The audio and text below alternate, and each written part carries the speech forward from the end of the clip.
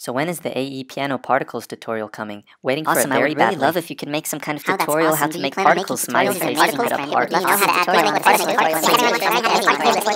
tutorials. After Effects particles. So I guess I have to make a particle tutorial. First of all, check the description of this video.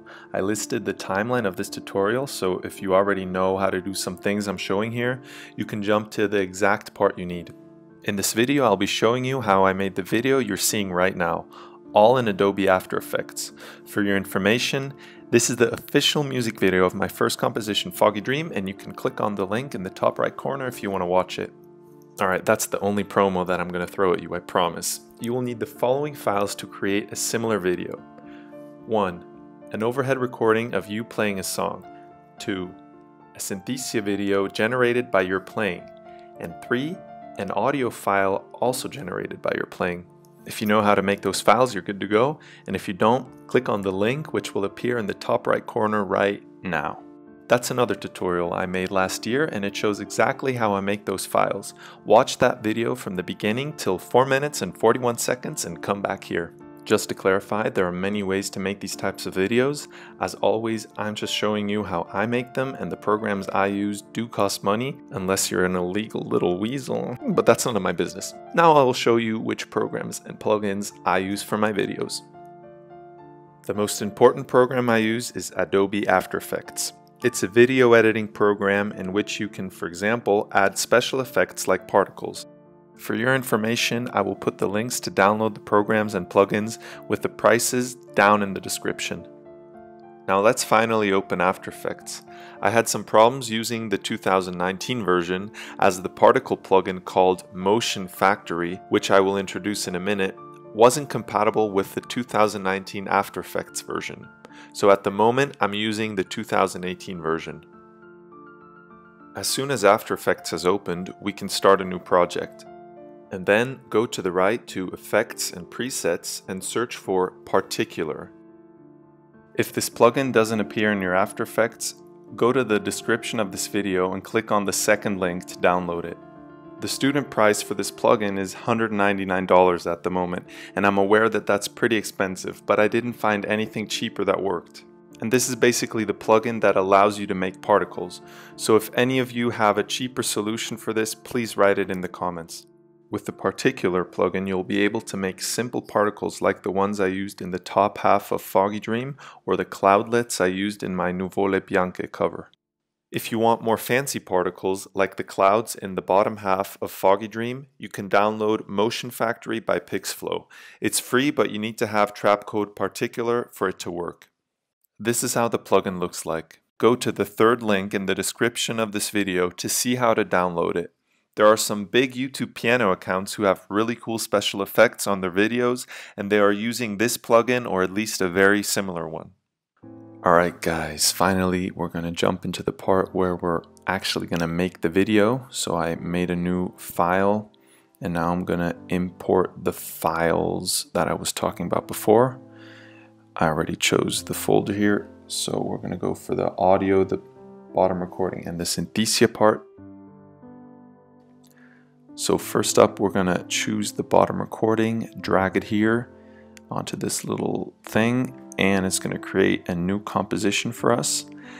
And then depending on from where exactly you filmed, you're probably going to have to scale up your video a little bit, like so, and maybe move it to the left or to the right, or up or down, more or less like this. Close enough.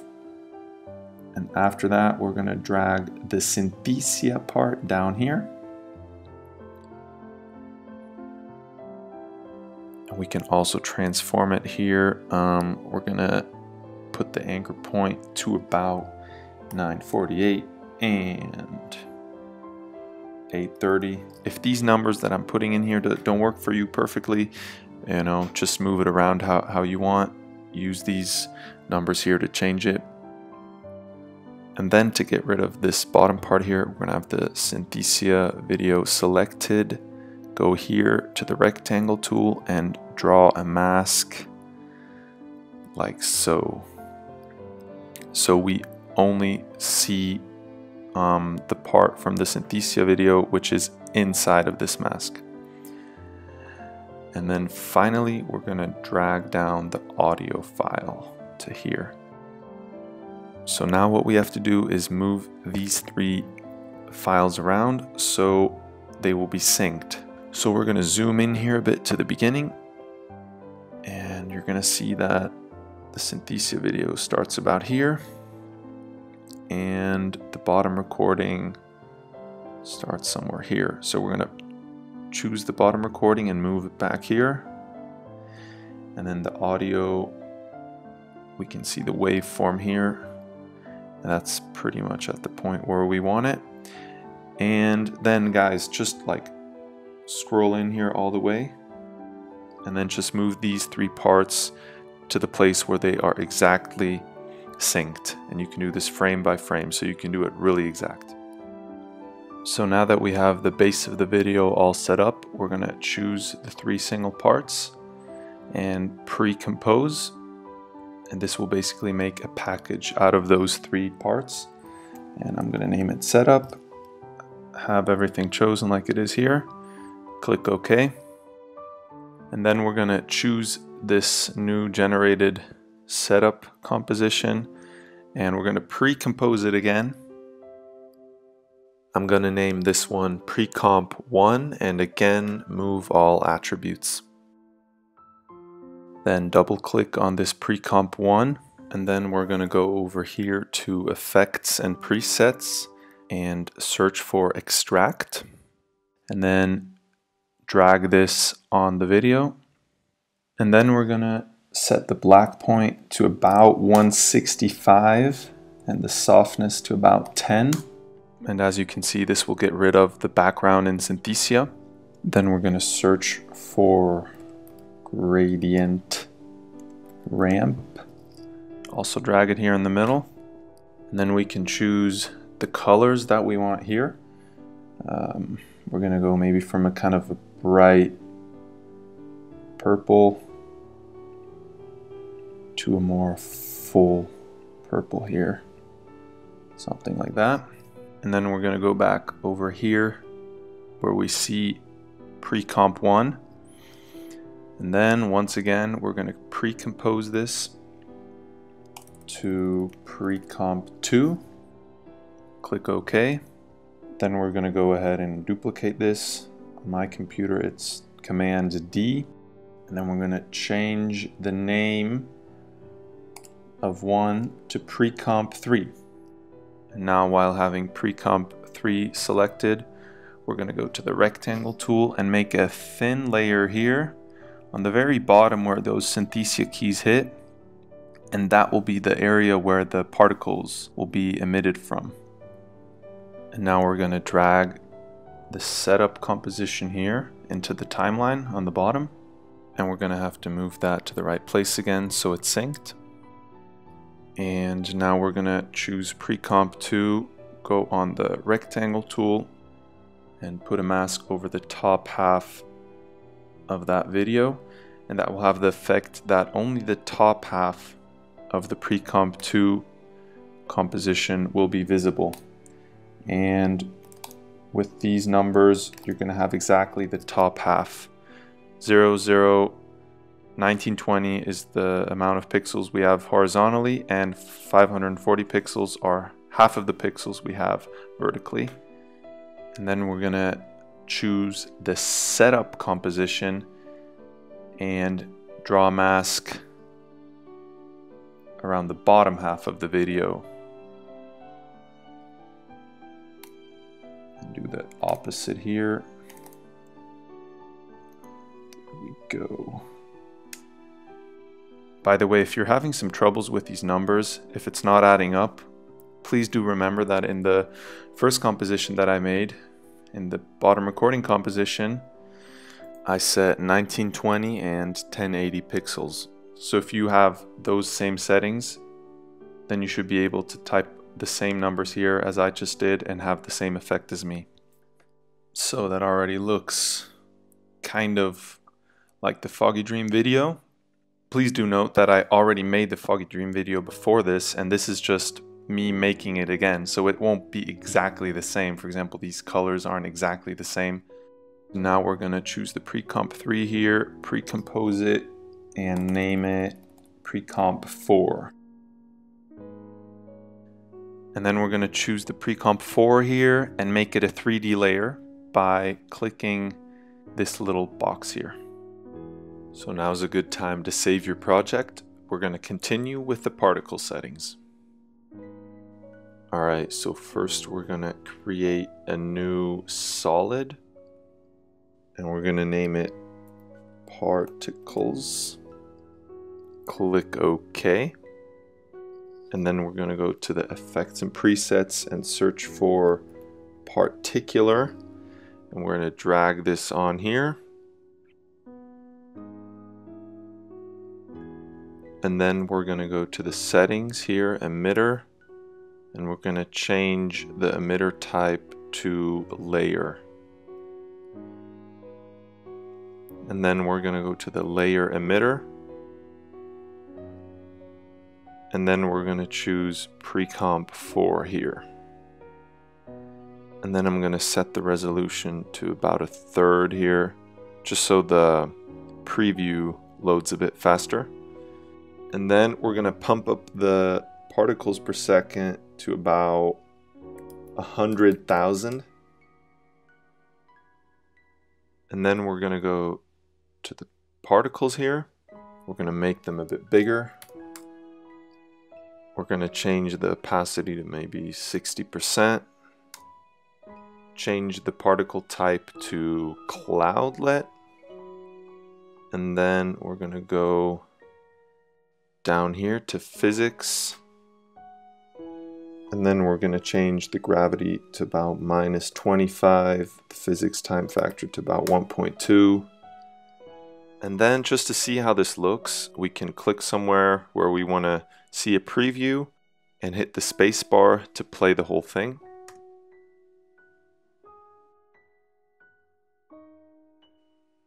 And then we can play it back in full speed and see how that looks. And as you can see, that doesn't look so good, in my opinion at least, but we created the effect that the particles are emitted automatically, and now it's really just editing the right numbers so it will look better. Now I adjusted the particle settings so they look better. I already let a little time frame load, and I'm gonna play it now by clicking the spacebar. So this is how it looks now. Here I'm blending in the values I put in the settings. And now all you have to do is adjust those values so the particles look exactly how you want them to. Down in the description I put some info links so you can read about which setting has which effect on the particles. A short but very important thing that I would like to mention is turn these two audios off. Then your audio will be exactly as the one that you imported here in the original setup composition.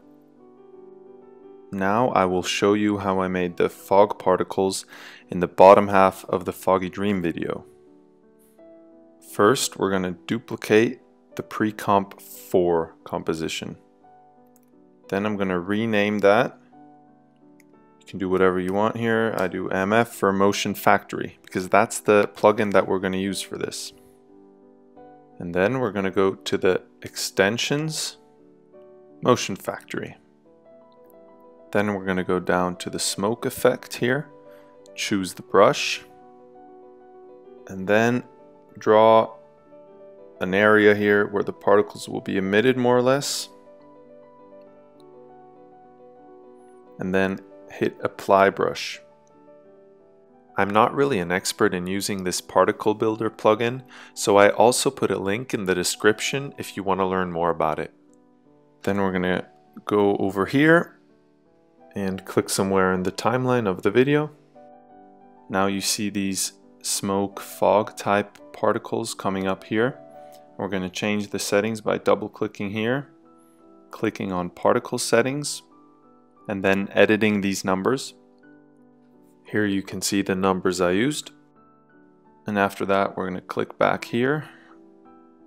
Now we can close the Motion Factory window, and I'm going to go ahead and lower the opacity a bit here of the smoke particles to about 70%. And this is pretty much our end result. And now I'm going to show you how I render my videos. This is how I render my After Effects projects. I go to File, Export, and Add to Adobe Media Encoder Queue. This is how it should look when it opens up, and this is the file we want to render. So we're going to click here. Here you can choose the video format, the name you want the exported file to have, and then I always choose here use maximal render quality, and then you can click OK, and here you can say where the file should be saved. And after that we can click the green arrow up here to start the rendering. Now I'm going to show you the final output of the rendering.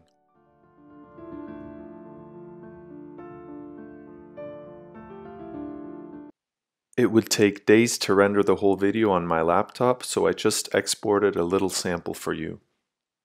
The video that I rendered is 6 seconds long, has a resolution of 960 by 540, and took about 5 hours to render on my laptop.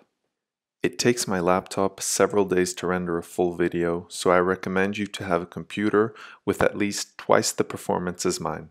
Of course, you can also make a video like this on a laptop like me, but you just have to be really patient with it.